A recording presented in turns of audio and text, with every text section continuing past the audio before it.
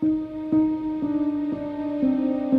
riunioni di Sitges hanno avuto un modello, a mio avviso, straordinario. È stato un mix di advocacy a livello globale. Lo que hicimos fue poner por primera vez la hepatitis y la coinfección encima de la mesa.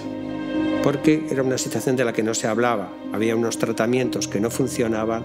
Había una cantidad de muertes que era inaceptable en aquella época, que tantas personas que habían sobrevivido al VIH al final murieran por complicaciones hepáticas. This was a community-led initiative, and it really was the push coming from several people. And the key thing there is that if we wanted to address a problem, all of the people that we needed to talk to were in that room. All the people were there together. The objective was originally to include people living with hepatitis C co-infection in clinical trials, which were not accessible. Once that step was reached, the clear objective was access.